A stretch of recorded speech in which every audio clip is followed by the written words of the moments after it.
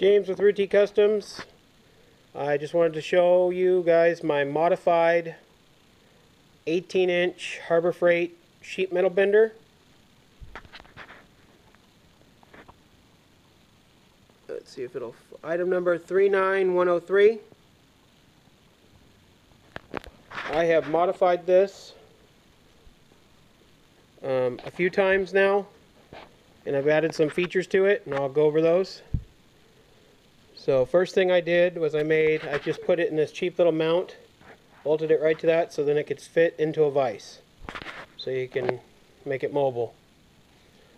The second thing I did is when you buy it, it does not come with this bridge and this piece of square tubing right here. You only get this plate, and what they want you to do is you put your sheet metal in through here, in between these two, and then you come around here and you use clamps, C-clamps, or vice grips, or whatever you can to clamp it, and then bend it up.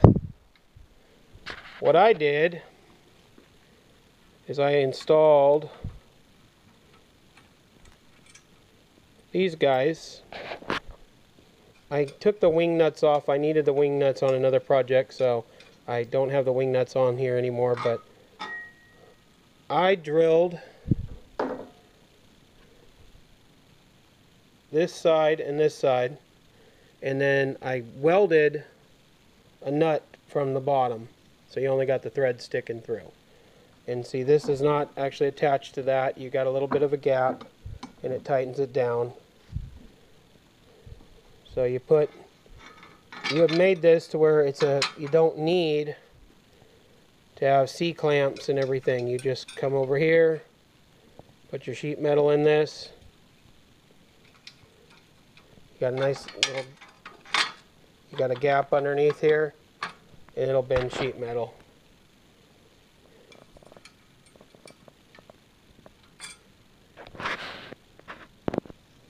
Grabbed a piece of 18 gauge, and what you do is you come in here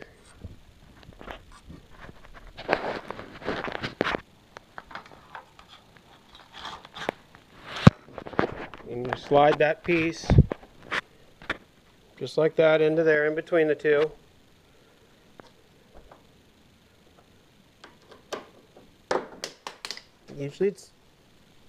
Usually it's wing nuts, but like I said, I'm using the wing nuts. I took the wing nuts off. I had to use them the other day on something. This is really hard to do one-handed.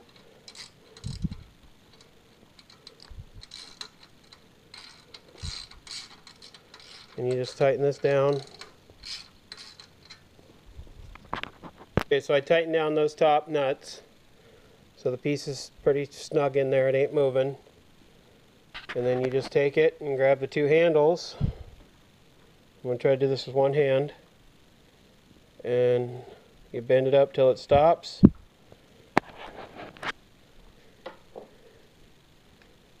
Pretty close, maybe a little bit over, but then you just loosen. It's so much easier to do with the wing nuts.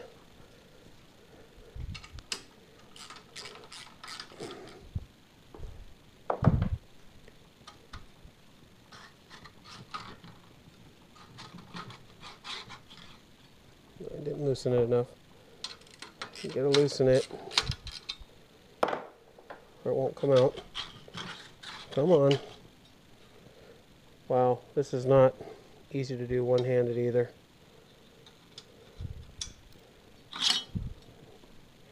And you pull it out, and you got your nice 90-degree bend. So, great tool.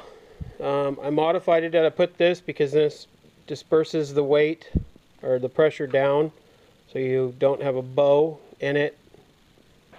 It doesn't bow when you try to bend the metal and flex this top plate up. So, cool little bender. I have multiple other kind of benders. I have my 3-in-1, and then I also have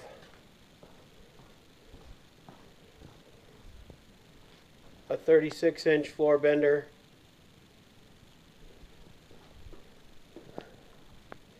Which they're all good benders and they all have their place. That's a 30-inch bender. That'll do, and it's also a sheet metal roller and a shear. I use that thing a lot.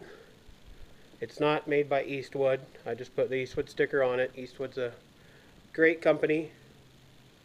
So, and then my back floor bender, it's a 36-inch, and it'll do tight curve bends. This is also a finger bender. So like for doing pan boxes and stuff, you can take these off and you can make back-to-back bends and stuff like that. So, but if you're making little brackets and other brackets, they sell 2 of these. They have this one, the 18-inch, and then they have a 30-inch, which is the same size, just bigger, obviously, and about double the price. So, great bender. Check it out. Definitely easy to modify, and it has worked, and it's got me by for a long time. This is the first bender I bought, and I've had this thing